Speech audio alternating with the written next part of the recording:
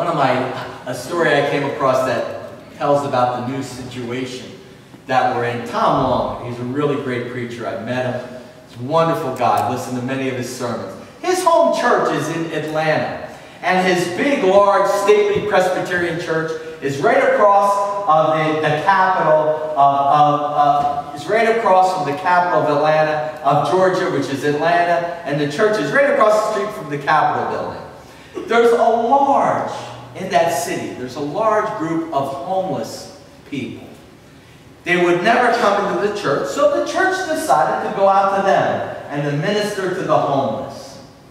And they did, and they got quite a following. But then, one Ash Wednesday, the minister who was out there said, y'all got to come into church for Ash Wednesday because we share our brokenness in Jesus, that He died on a cross for our sins, and we're going to take the ashes from the palms of Palm Sunday that we waved, and we're going to put them on our foreheads, and in fact, I'm going to put a sign of the cross on your forehead, and you're going to put the sign of the cross on someone else's forehead. My God, 60 people showed up in the small chapel on Ash Wednesday.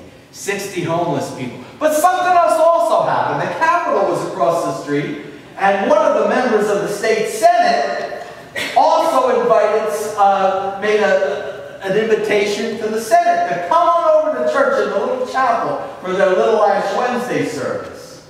And so there, crowded in this little chapel, were state senators and homeless people, each making the sign of the cross on each other's forehead, and our brokenness in Christ, in God making each of us new. The basis of hope is God. The basis of hope is God. I want to throw something out to you today. There's a difference between wishing and hoping. There's a difference between wishing and hoping. Hope is oriented toward what God is doing. Wishing is oriented toward more kind of like what we want. Eugene Peterson, some theologian, but basically said wishing is like there's a line in our heart and we throw it out with an arrow. That we, like Jane Petrie, right? That we throw it out there with an arrow. We throw our wish out into the future and we hope for the best. But the line comes from us and we want somebody to take hold of it. Hoping is different. Hoping is the line comes down from God, and there's an arrow on the end of it, and we take hold of the line from God. That is hope. And by the way, in Advent, there are a lot of characters. Again, I mentioned in Sunday school, we're going to study them. We're going to study them today about these characters who God sent a line down, they grabbed onto it, and they held onto it. I got a word from the Lord for you today. If God sends you a line, grab onto it. It's the best thing you'll ever hold on to in your lives. Each Sunday, you're going to have to help me out. I ask God, what is a symbol for hope? What is a symbol for hope? What can I give everybody today to remind them of hope? And the Lord, like a light bulb, I was going through this all week, and like a light bulb, the Lord said to me, or more like a candle. God said to me, a candle. When we sing our closing hymn today, I want to offer anybody who wants just our simple Christmas Eve candle that we light. It's been said it's better to light one candle than to curse the darkness. But whether you actually light the candle or maybe you just look at it or as a reminder, I want you to realize that true hope is a line down from heaven. It's a line down. And also, next week is peace. I'm asking the Lord, what's a nice symbol for peace? That we can remember the peaceable kingdom, the peace that God offers to each of us. What's a symbol for joy?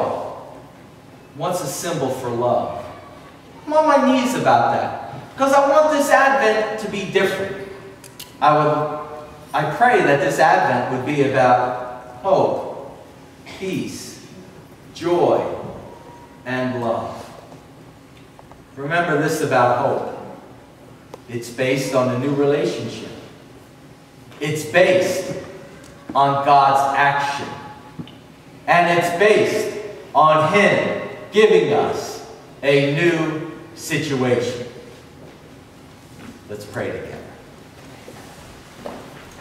Lord Jesus, we love you. We give you thanks and praise. Help us to hope. Help us, Lord, to recognize the ropes, the lines that come down from heaven. Help us, Lord, to see our new relationship with you. Help us to make FaceTime with you. Help us to see your new actions, and help us to recognize the new situations. And Lord, I love it in your word, because your new situations always start with a new relationship with somebody. Before you change situations, you change people, and they usher in the new situations which you made.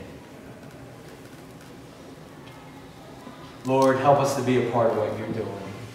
Help us to be awake and alive this Advent to your promised coming. In your name we pray. And we thank you for the chatter and the noise of children. In your name we pray, Jesus. Amen. We'll sing our closing hymn. If we run out of hymn while we're passing out the candles, Ken and Nancy are ready, and we've got some backup songs. Amen. Sharon Grubb will assist.